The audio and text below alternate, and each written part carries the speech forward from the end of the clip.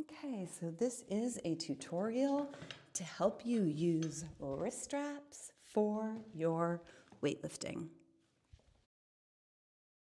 Okay, and this is a first-person tutorial on how to use your weightlifting straps. This is one of the most confusing things to get right unless you see it from the first person, and that's why I'm doing it this way. So I'm going to be using this kind of a weightlifting strap. So there's lots of different weightlifting straps on the market. I happen to like these. This is just a basic cotton from this company. This company is very highly rated, and so it's the one that I got. It works great. Some of them actually have a little bit of neoprene from here to here, so that this part is a little more tactile, and I really like those, but I'm finding those harder to find. If you can find them, go for it. But most of them these days are just like this. They're cotton straps. So you'll notice on one end that there is a loop, and then there's a tail. You'll have two of them. There is a loop and there is a tail. Now, most companies are going to help you out in the way that they place their label, but this company did not do that. So this company makes it a little more confusing. Follow along. We're going to start with the right hand. So you want to use the wrist strap where the tail is on the right for your right hand. Here's your loop, okay? Here's your tail. The tail is on the right for your right hand. Cool. Let's ignore the label because what I'm finding is all the brands are different. What you're going to see with this one is the label is going to be facing you, but all the brands are doing it a little bit differently. So let's go like this. Loop on your left, tail on your right. Tail on the right is for your right hand. You take the tail and you loop it under and through the loop, okay? So this is for the right hand. You want it nice and flat. So it looks like that. The tail came under and up. Left wrist strap. It's set up the same, okay? But what we want to do is we want to reverse it. So the tail is on your left for your left hand. Here's your loop. Here's your tail. Tail is on the left hand, on the left side for the left hand. And you do the same thing. You loop it under, okay, so that it comes up and under, just like that. So what I was saying about the brand, see, technically for your left hand, this label should be flip-flopped, and a lot of brands will do that so that when you put it on your hand, the label is facing you, but this brand does not do that. So now I'm gonna go back to the right. Here's our right, already looped, okay? This is the right hand. You stick your right hand up and in, with the tail over here, tighten it, and you want it to kind of hang a little bit on down on your wrist. You can try placing it higher on your wrist, but it's generally not comfortable there. They really are designed to be placed below the wrist at the top of the hand, okay?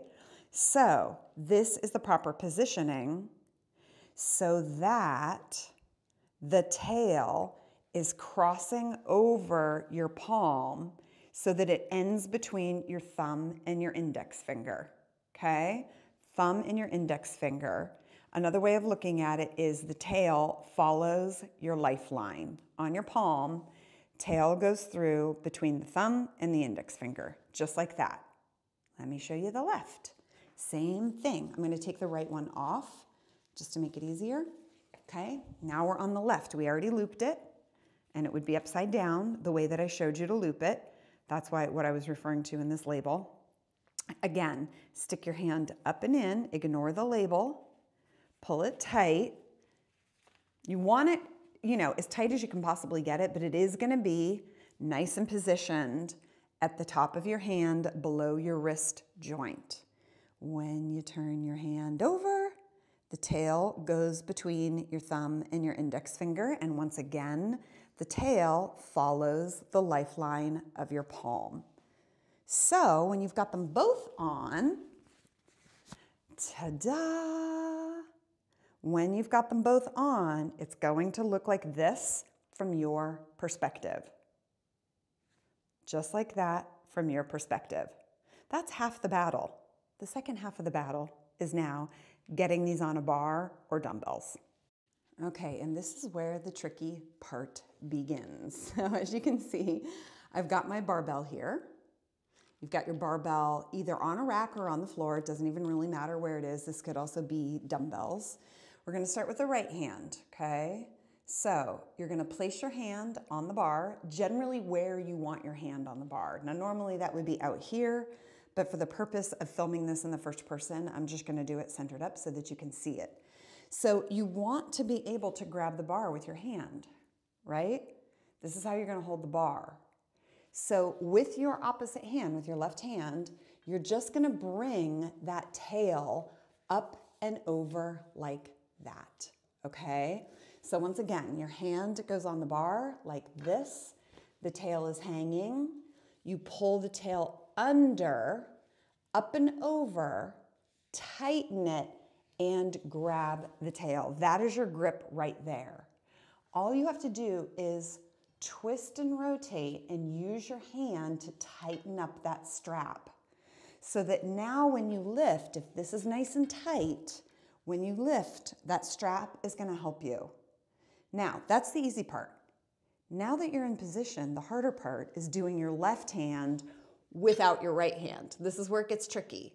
So I want you to imagine, in order to film this in the first person, of course, I've got to make it easier on myself. So you're going to imagine that my right hand is staying here. So just imagine that. Use your imagination. Okay? And so for the left, with that right hand in position, now what you've got to do is bring your left hand in. Again, grab the bar where you want it. So, use your markers on the bar.